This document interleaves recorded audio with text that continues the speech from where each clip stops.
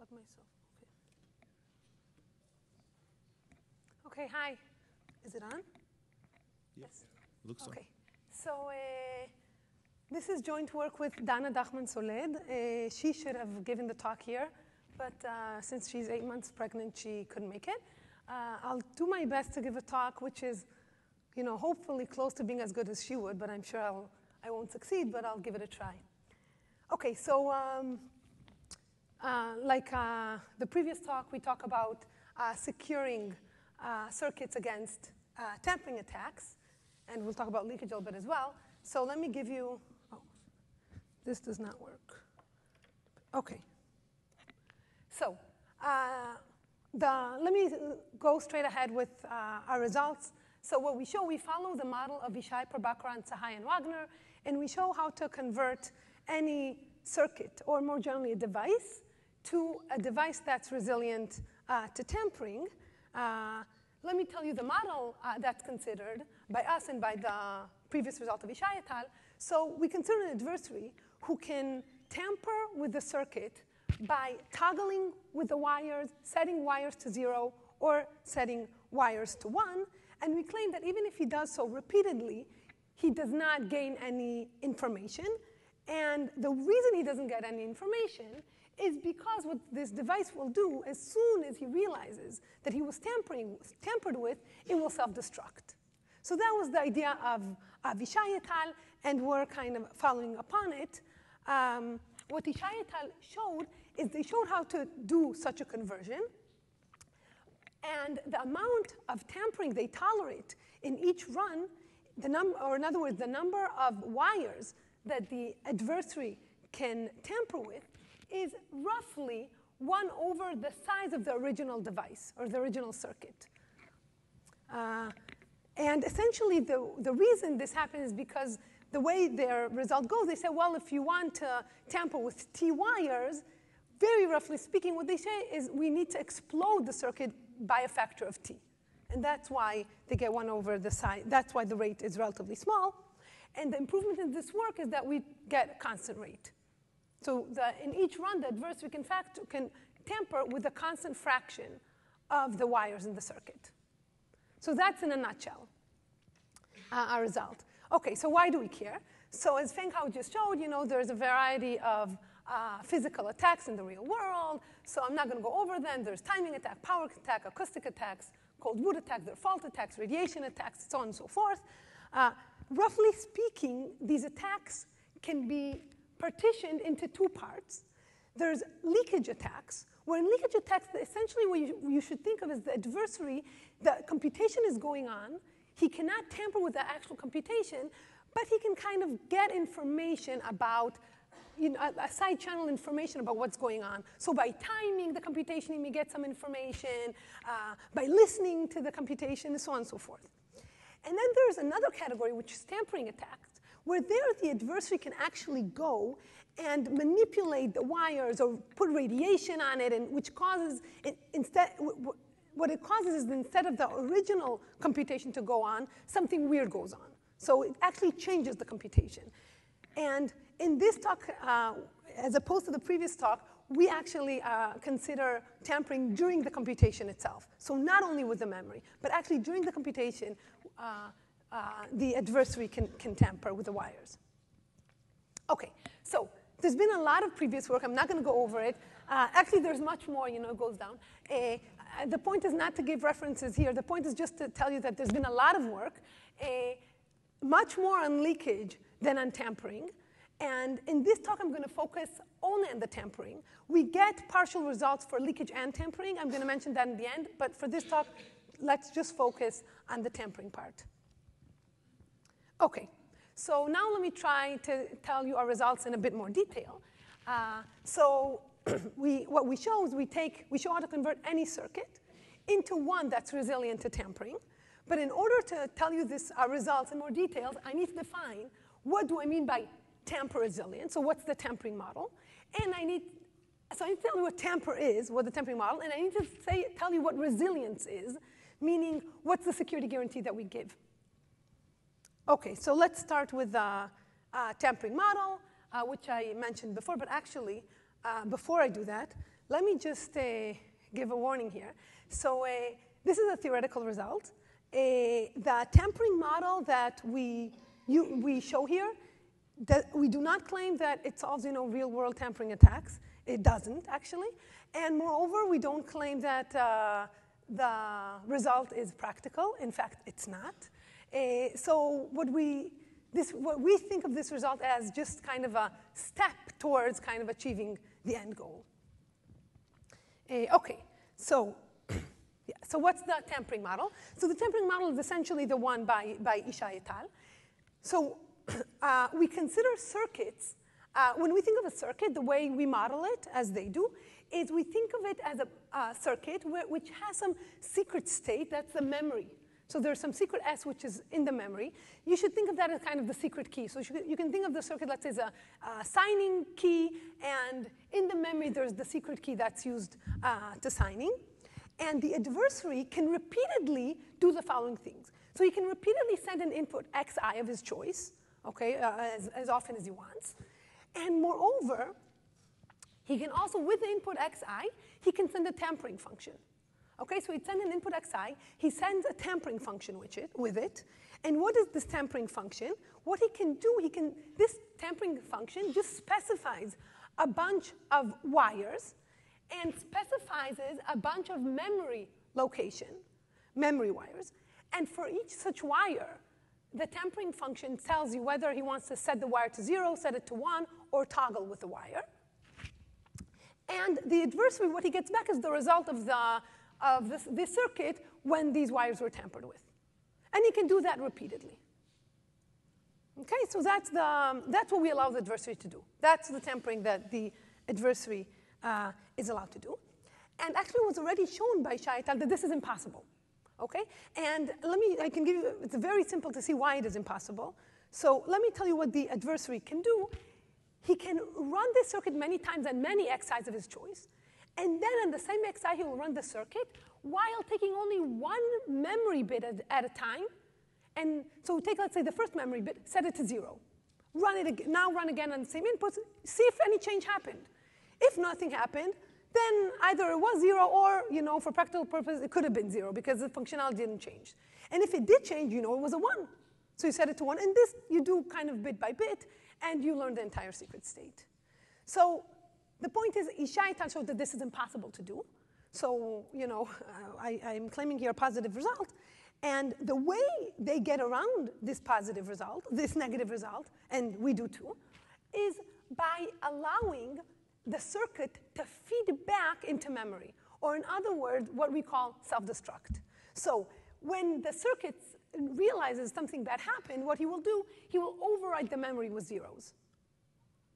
And therefore, if you do the attack as before, try to learn bit by bit, after self-destruct, you don't learn anything anymore. It's just a bunch of zeros. OK. So that's the tampering model. We allow wire tampering, and we have this feedback which zeroes out all the memory. OK. So that's the, sorry about that. So that's the tampering model. Now we need to talk about the security guarantee. So the security guarantee of Ishai et al. Is kind of the usual simulation-based security guarantee. For any adversary, you want to say there's just a simulator that, so you want to say the adversary doesn't learn anything beyond black box access to the circuit, essentially. He definitely gets at least black box access. We allow him to tampering, but that doesn't reveal extra information, is what you want to claim. And the way you formalize, you say, well, there's a simulator who can learn whatever the adversary learns with only black box access to the circuit. That's the security guarantee we would like to give. We give a slightly weaker security guarantee, and we allow the simulator to learn log bits of leakage. Okay, and we want to emphasize that for practical security, that's not, you can guess it with 1 over poly probability. So if you think about, if you use it for cryptographic applications, it shouldn't ruin security, this log many bits of leakage. And what this leakage is actually going to be, this log bits of leakage will essentially tell the simulator. So the adversary is running this circuit many, many times. The simulator needs to know when the self-destruct happens. Once he knows when it's happening, he can simulate everything. He doesn't need to learn anything else. So that's kind of the log bits of leakage that that you learn when self-destruct happens. And that's inherent, actually, and I'll talk about it in a minute. OK, so now we talked about the model. We talked about the tampering. What's our result? So we show this compiler takes any circuit to a tamper-resilient circuit. Now, I explained what tamper-resilient means. And the resilience is the constant tampering rate. So we can fact that in each run, the adversary can tamper with constant fraction of the wires and tampering gates. And the result is information theoretic. So we don't have any bounds on the adversary or any time bounds on the adversary, nor do we rely on any computational assumptions. OK, so now let me compare it with the work of Ishai and Tal in more detail. So let me first start by the improvement, and then I'll say the downside of our work. So first, they get tampering rate, which is only 1 over the size of the original circuit. We get constant tampering rate. They use randomness gates. So in the tamper-resilient circuit, their gates just produce randomness. And they can get around it by using computational assumption or pseudorandom functions. We don't need any of that. Our result is information theoretic. And we don't need randomness at all. So the conversion does not use, everything is deterministic. And one can show that if you don't use any randomness, then this log bits of leakage is inherent. You can't get around it.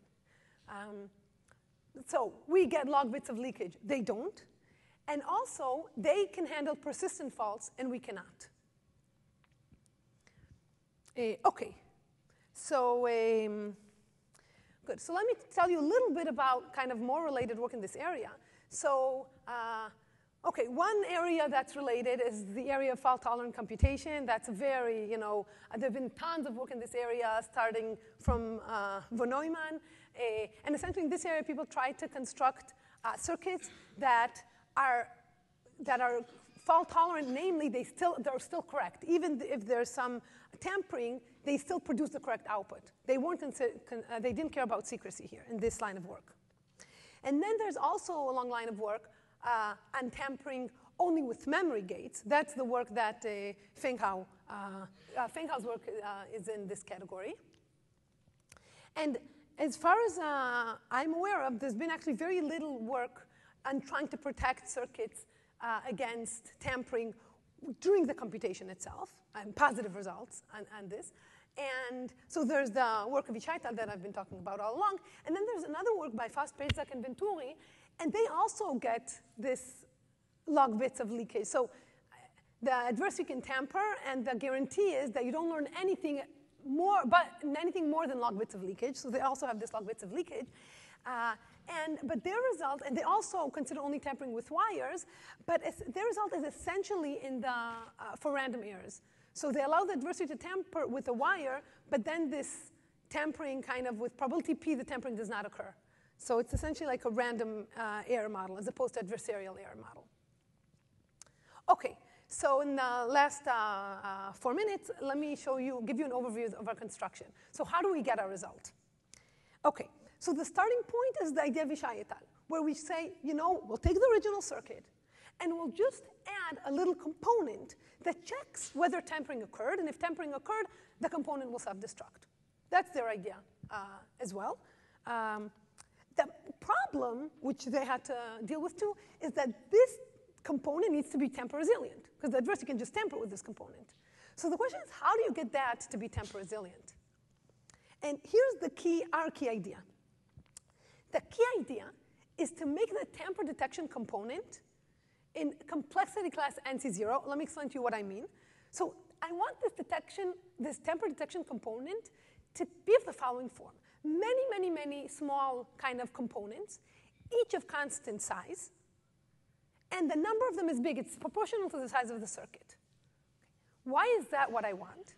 Because now, let's say the adversary tampers. Because each one is a constant size, and because there are so many of them, they're proportional to the size of the circuit, the adversary cannot tamper with all of them. OK, so the adversary can only tamper with some constant fraction of them. And now what we know is that there's some constant fraction of this tamper detection components that were not tampered with. So even if the adversary tries to tamper with all of them, he cannot. There's just too many of them. And since each one is a constant size, there's always going to be some, if you make the constant small enough, there's always going to be some that he won't tamper with.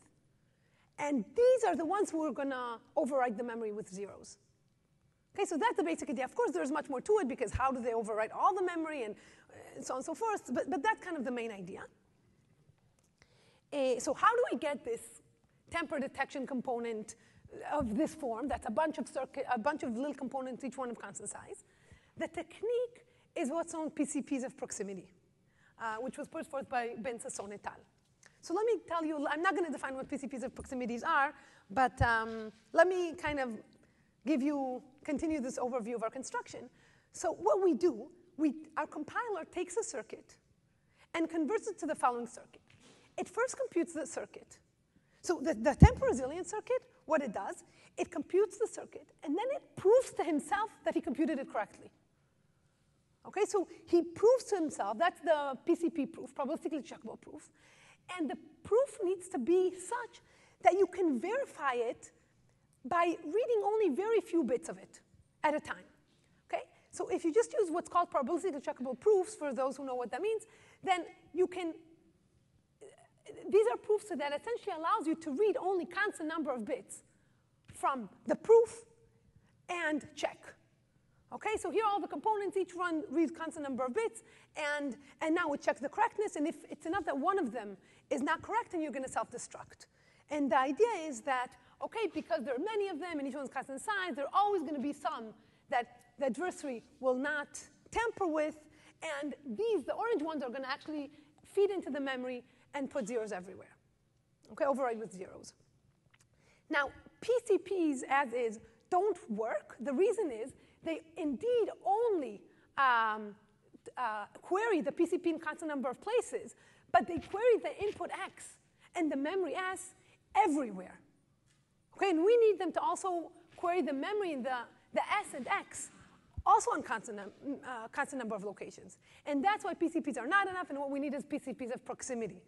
So I'm not going to define what these are, but okay, I'm not expecting to understand. This is actually our circuit, but because the PCPs of proximity, because they cannot access the entire X and the entire secret memory, what we'll need is essentially to encode the input X in an error-correcting code, to encode the memory in an error-correcting code. Then we do the circuit computation. We do the proof, the PCP of proximity computation, and then we have all the small verification circuits. Okay, so to summarize, so we have a general compiler that converts a circuit C into a tamper-resilient one. We are resilient to constant fraction of tampering. Our results are information theoretical. And we have a result extending to continual leakage and tampering. But I'll leave that for the paper. Okay, thank you very much.